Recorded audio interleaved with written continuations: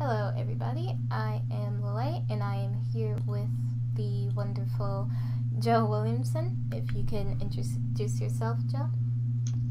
Hi, I'm Joe. I am an independent game developer. I do code, art, music, sound, pretty much a bit of everything. Most recently I released Werewolf Tycoon and I'm largely doing freelance while working on some of my own projects at the moment. That's cool. So, we're just going to start with a few questions and everything like that. So, how old are you? 25. Nice. So Werewolf Tycoon is actually very popular Android iPhone app game, and it's been pretty much growing like wildfire, I guess you can say. But so, what inspired you to create this game? Pretty much it was based on just a picture that I drew before university of just the bush with a couple of eyes peeking out. And a lamppost and a big moon in the background, with no real idea for what the game would be at that point. But late in uni, I showed it to a friend, and we decided that at some point we were going to turn that into a game, whatever that would be. And that happened to be a couple of weeks before Halloween, and we decided that we were going to try and throw together a game in 2 weeks for Halloween, which didn't quite end up happening in the end. But pretty much we had a brainstorming session on the phone and turned into Werewolf Tycoon. That's cool. Next question. Since it's been it's like wide and almost worldwide, and so did you expect it to get this much coverage, this much famous, and are you like proud that it's achieved this level? Absolutely, and we had no idea that it was going to be. Well, we didn't expect it to be anything like as popular. We were going to be happy if it had like 10,000 downloads, and it's had a fair few more now. So yeah, we're really pleased with how it's gone. We did feel like we kind of rushed it out a bit, but now we've kind of got the opportunity to work on it more and get something out that's polished and has all the features in it that we didn't get around to doing the first time round. That's good. Real quick, how many downloads does it have at the moment? I think on all platforms it's about 500,000, just over. Wow. So, yeah. And that's actually really very impressive. Thanks. How hard or complicated was it to create this game since?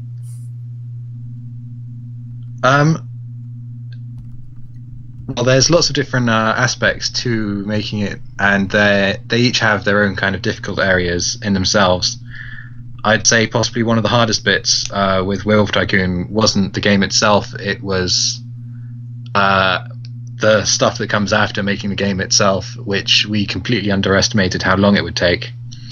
We'd kind of had something playable at Halloween, and then that was after 2 weeks, and then it was a further 4 weeks until we had something that we could actually ship. And that was just making sure it worked on all the devices and making sure it rendered properly and adding leaderboards and such.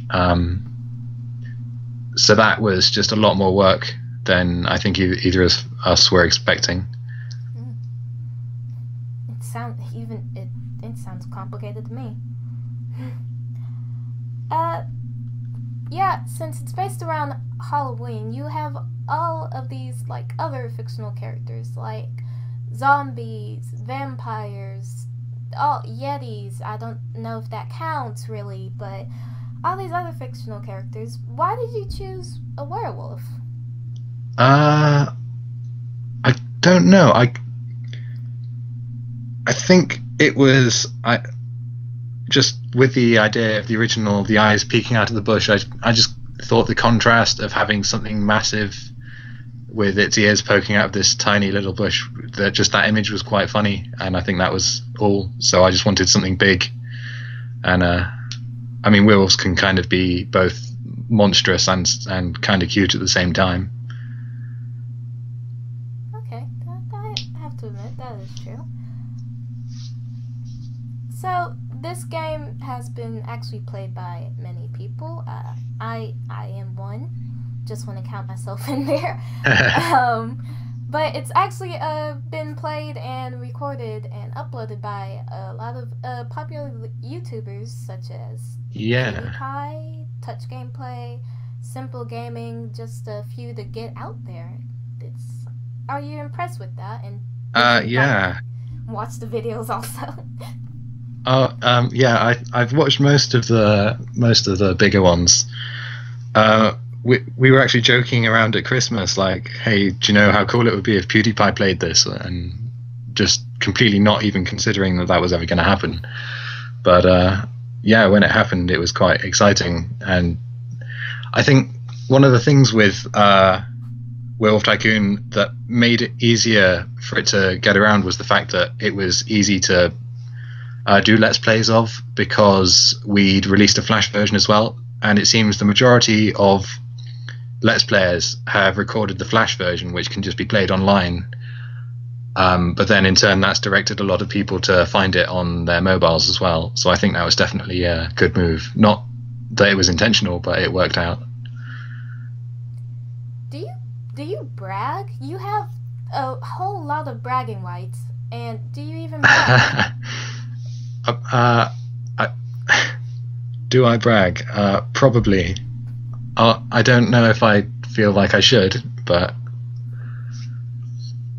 You know what? After this, you're gonna go out and you're gonna brag and feel like the Queen of England. Go. Just bask in the glory. Pretty much, what aspects of the game did you have to cut out since you rushed it in a way? Oh, yeah. There were things like we were going to have, multiple different kinds of people for a start. Well, actually, we're going to be putting quite a few of these into the sequel, which we're currently talking about and planning for next Halloween. So some of these will actually make it into the game eventually. But there were things like having a transformation sequence at the start with a story about a dog from an escaped laboratory peeing on the lamppost and that causing you to turn into a werewolf somehow. I don't know if we're going to return to anything like that, but that was one of the ideas that we threw out. There were going to be multiple different kinds of people sitting on the bench, a hot dog stand with tourists coming with people with the werewolf is real t-shirts and stuff. A maintenance guy who comes to fix the lamppost and you'd have to get him before he fixed the lamppost. Multiple locations and some kind of upgrade system or currency, and the currency would have been meats or something. Loads of crazy ideas like this that just didn't make it in. I love those ideas. I can't wait to see them in a second. Now this is pretty much the most important question in the entire universe. Oh wow, PC? okay. Yeah, PC or console?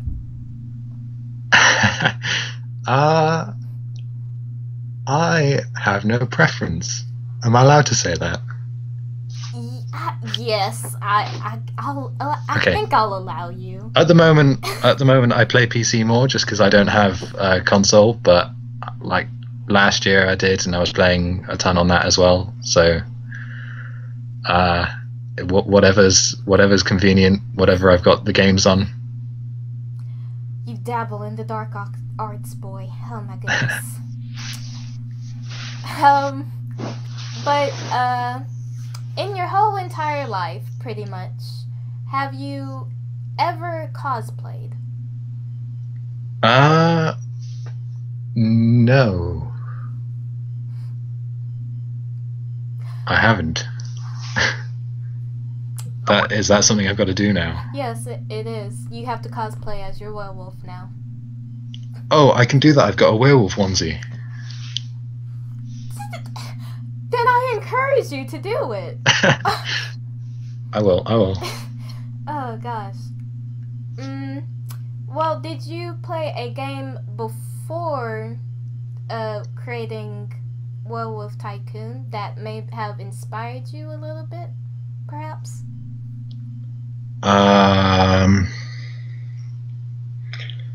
Probably many, but subconsciously that I can't recall right now. Okay. Just because I've been doing research / stalking you, have you created any other games before Werewolf Tycoon? Because I'm interested. None that I've released with any kind of commercial aspect to it, but I've been making games since I was about 10, and I've made loads of crappy little things, most of which are unfinished. But in the last year, I've been doing the Ludum Dares, which is a big game jam thing that happens a few thousand entries normally, with two parts to it. One part is you make a game in 48 hours, pretty much from scratch, all assets from scratch, all sound from scratch, solo. And then there's also, alongside that, you can make a game in a team with pre-made assets, and it's all based on a theme, so everyone's making a game based around this theme. And so I've done 3 of those this last year. So I've got those games which are out there to be played. They're pretty short and simple, seeing as they're made in 48 hours, but that's it for the time being. I do have one other project that I've been working on for a year that I haven't said much about yet, and well, yeah, I've got several things in the works, but other than that. Okay. But are you pretty much excited about any upcoming games? Like, for instance, Life is Strange 2 is coming up later in this month. Upcoming games that I'm excited about. I'm excited about a few games, mostly for their art. I'm a big fan of pixel art, and there's a game called Chasm, which is like a platform roguelike type thing with procedurally generated dungeons, which just has incredible pixel art in it. And I know that when I play it, I'll be just pausing every now and again to just examine it and look at how beautiful it is. There's another one called Owlboy, and that's also got, well, that's probably got some of the nicest pixel art that's ever been in a game that I've seen, so I'm quite excited about that as well. That's cool. So, you've been pretty much creating games since you were 10. What inspired you to create games? Why did you become a game developer?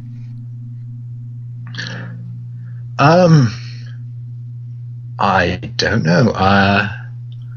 I guess I always kind of liked making things and just anything, and then learning to use, like, the first game I ever made was in PowerPoint. It was just something interactive, something I could make, and something I could share with people, and other people could mess around with it. And I think that's just it. It's just, it kind of combines all the different kinds of things you can experience. Like, you've got visual and audio and like the story behind it, and it's just got all these different aspects, and it combines all of them into this one kind of experience. So yeah, if I enjoy doing all the individual things, it just kind of combines everything, so I can do it all at once. Okay. Ooh, this question's good. Do you like social events such as Comic-Con, PAX East, everything like that? I do, but I don't go to many. I haven't been into one in a while, to be fair. Sad. Just so sad. I want to. It's just, yeah. Okay. Well, big question for pretty much all superhero fans and everything. Do you prefer DC or Marvel?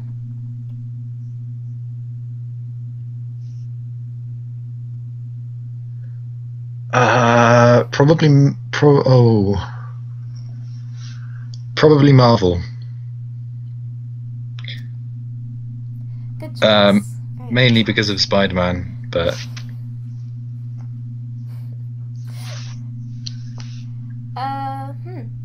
Well, it's technically is a good choice. If you choose yep. DC, I would have pretty much scorned you and Okay. everything. Are you really like a really big fan of gaming competitions and everything? Competitive gaming?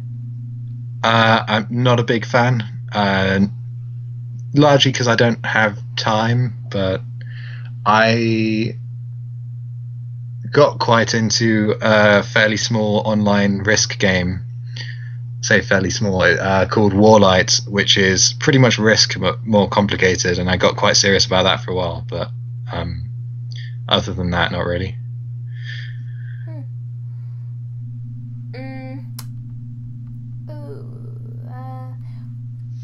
Well, were you an avid gamer as a child, or did you just not mess with games and create your own?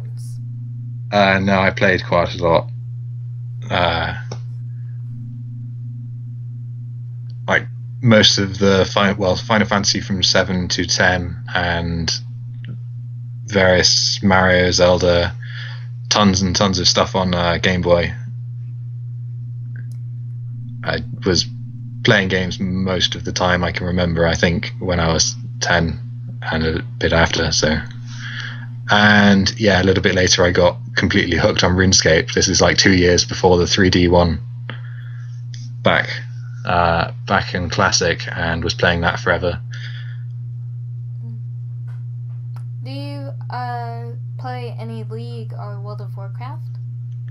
Nope. Thank God.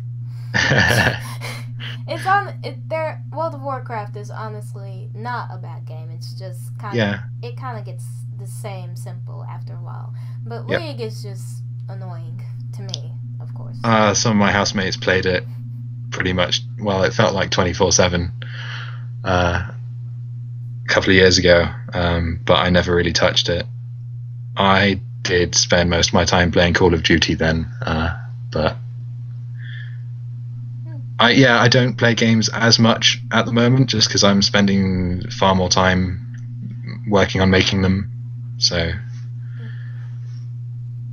generally the games I do play tend to be smaller and things that have a finite point where they end, so I can put them down. Okay. Well, since you are pretty much like almost a professional game developer, but was there anything else you wanted to do in life? Well, I kind of wanted to. I was going to just go into regular software, but I'd been wanting to do games way before that, and I'd kind of, for a period, thought I was going to be happy just doing software, and then during uni I was like, no, I definitely want to be doing games. I'm also a magician though, and I still do that professionally on the side sometimes, not as much as when I was at uni. And I just have too many interests, and if I could, I would do all of them if I had time. Okay. You're a magician. Yeah. Oh, God, that is awesome. I'm gonna be stuck on that for the rest of the night. Do you have a bucket list, like a proper bucket list? Oh man, not yet, no. You always have to prepare one. You never know what's gonna happen. Yeah. I'll get on it. I'll get on it. Okay. Are you very social around people, or are you just off to the side, shy, and everything like that? I probably vary on a scale depending on who I'm with and what my mood is and whether I've slept the night before, largely. Yeah, I can either be pretty social and pretty crazy, or very quiet and maybe not even there. Okay.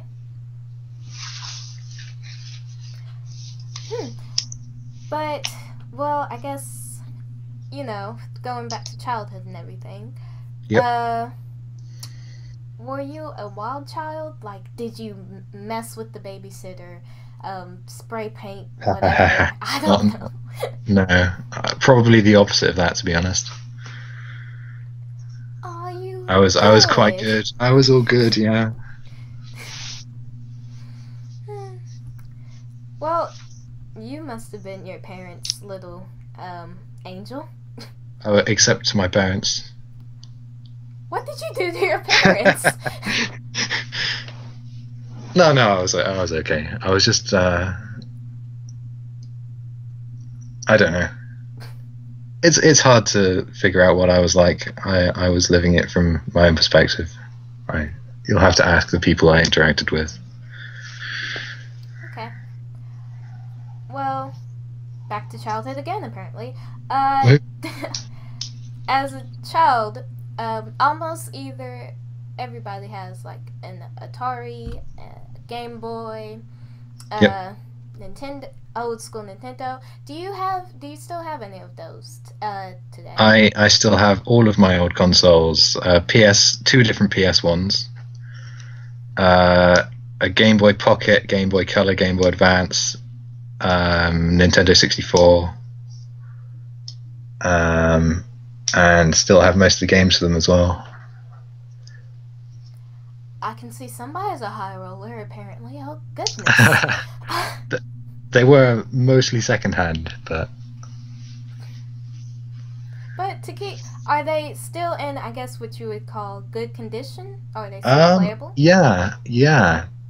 Well, except some things like my Pokemon games. I think the batteries have gone in them that keep the time so they don't play anymore. But mostly, yeah, I tended to keep things in good condition, like a bit obsessively. So okay. Some of it still looks new. I'm actually jealous right now. I'm sorry. The only thing I have still from my childhood is my Atari, and yeah, you can still play it and everything, but I'm just so jealous. I guess what is your favorite game series of all time? Just ultimate. Probably Kingdom Hearts. Which I didn't think I was even going to like at first. The Disney thing kind of put me off, but then I don't know. Just really love the style of the art and the story and the music and yeah. That's cool. Ooh. Okay. So, do you have any embarrassing, memories when you were in your high school years? Ones that I'd like to share. I guess it doesn't have to be too explicit. Just no, I don't know. I don't know. I know that it was a too far-fetched question. Anyway. It's pretty vague. I could if you had asked me that one in advance. Yeah, but I was saving like the best for last and everything. But I guess I should ask, what university did you attend? I went to York to do a Masters in Computer Systems and Software Engineering, which didn't have much games in it until the end, where in my final year for my Masters project I made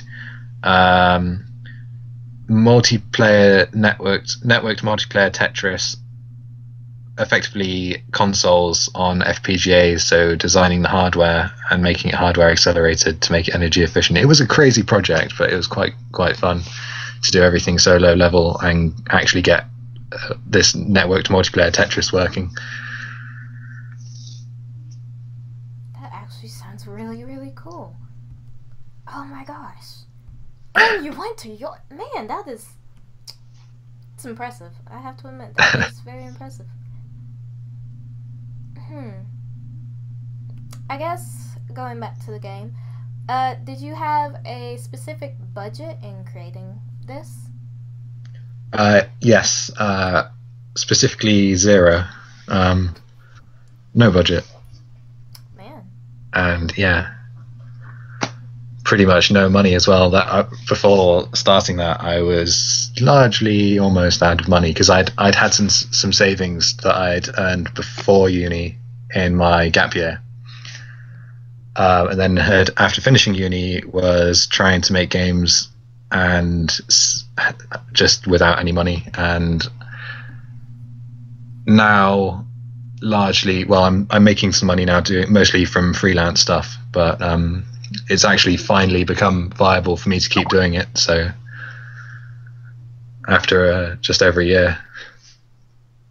So have you made enough money to get comfortable, or are you just gonna make it rain every night in the strip club, or is? No, I'm not at the point yet where I can just work on my own projects, which is what I'd eventually like to be able to do. But at the moment, I still need to be doing the freelance stuff in order to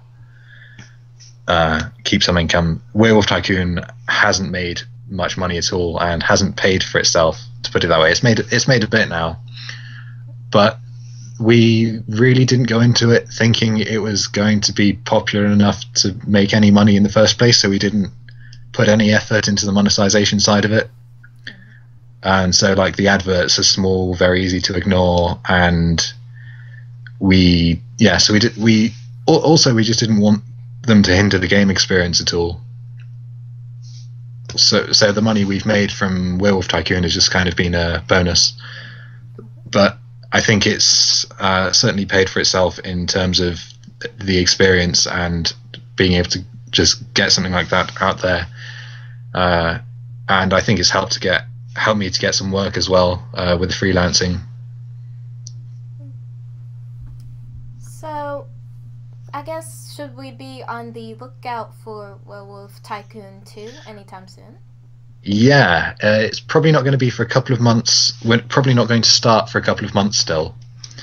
But when we do, which I think will be at the beginning of June sometime, we'll be starting. I'll be streaming the entire development, which is actually what I did with Werewolf Tycoon.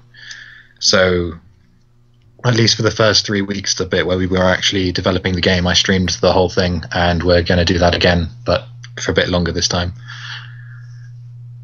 Oh, cool. And that'll be around the start of June.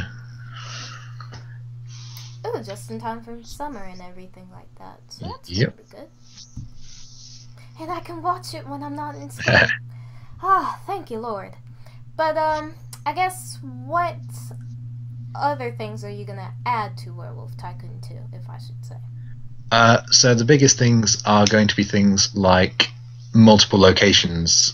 We're going to have a bit more, well, many more jokes, lots more Easter eggs, and just silly things. Multiple locations. We're going to have the wolf pretty much going on a world tour, taking over the world eventually, going to popular locations and having multiple different kinds of people, having multiple places to hide, more kind of strategies, more things to have to watch out for, and also some kind of upgrades and customization of your wolf as you're going through it. Sounds very exciting. Can't wait for it. Guess that is everything. I'm excited for you to be on here. Let me interview you and everything. It was very fun. It's been a pleasure. Thank you. Check Joe Wiliamson out on Twitter at Joe Creates. Do you have any other social media? My Facebook is Facebook.com/Joe Creates as well. Although I just get my Twitter to forward to that. So, and my website's joecreates.co.uk. Okay. Well, pleasure having you, and I can't wait for Werewolf Tycoon 2. Thanks. Well, until next time, guys. Hope all of you have a good thing. Bye.